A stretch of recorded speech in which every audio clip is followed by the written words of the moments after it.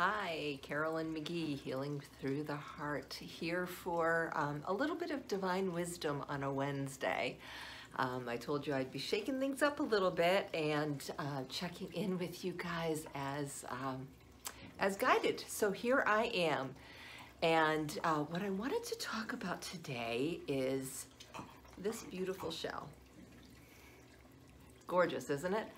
I found this on the beach in St. Thomas when I was there with a college friend when I was still in college, so many years ago.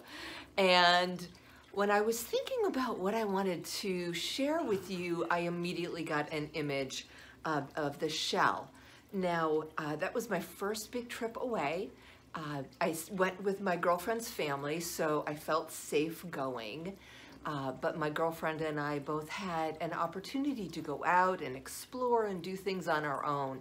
So it was a way to kind of step out a little bit in a safe way. And we're all being invited to do that on a regular basis. You know, I'm making these videos for you. That's stepping out for me a little bit in a bigger way, but it's still very safe. You guys are so nurturing and wonderful and supportive for me, but it's different. What else can we see in this shell?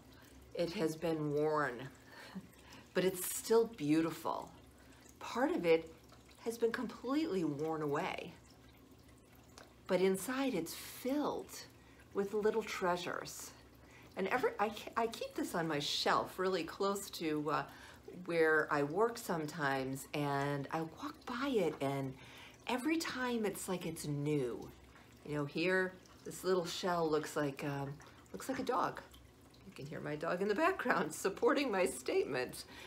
And so I own a pet care company, and I'm an animal communicator, and I believe that animals are here to ground our energy and to help us really tap more into our intuition.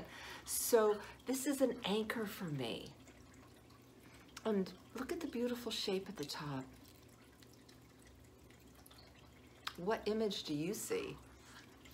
I'd love to hear your feedback and your comments. What does this bring up for you?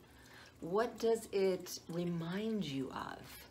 You know, for me at this image, this thing, it looks like a calla lily, which for me, they're all about renewal and opening and starting.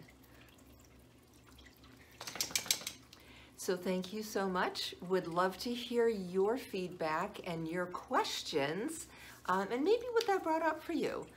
Perhaps you now can look around your living space and see something with new eyes. So please comment, let me know, and I will be talking to you again soon.